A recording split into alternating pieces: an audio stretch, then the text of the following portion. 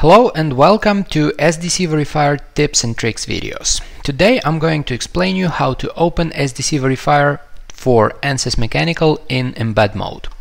So after SDC Verifier is installed on your computer and ACT plugin is connected to Workbench, you will have code checking and reporting tab in your toolbox.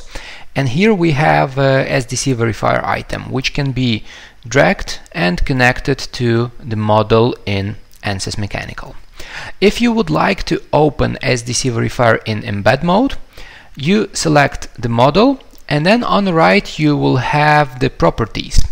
In this properties you should select the row number 6, where we have Embed mode, and select this checkbox. After the checkbox is selected, you can start SDC Verifier project. To do so, just execute right-click on model and press edit. It will take several seconds to connect to ANSYS Mechanical model, read all the necessary data, information, and create the new project. After that, you will have SDC Verifier in the tree of ANSYS Mechanical. We'll get back to that in a second, but first of all I want to show you how to customize the ribbon and add SDC Verifier to the ribbon. So we need to execute a right click in any free space on top, so in any locations over here.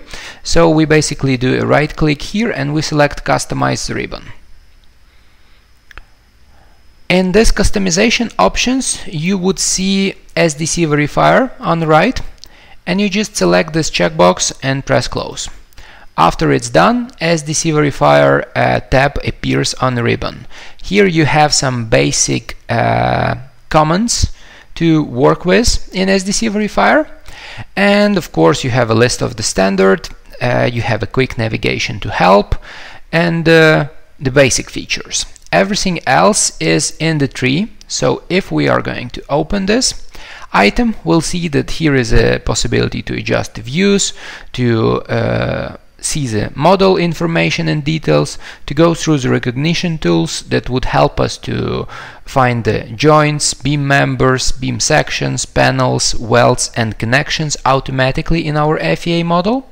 Of course, there is a list of jobs, there is pre-processing tools, post-processing tools, there is optimization and automatic reporting, and the core feature of SDC Verifier is of course standards, so you can execute a right click on standards, select item add, and you'll have a list of standards that are currently available in SDC Verifier, and you can work with these standards to evaluate your FEA model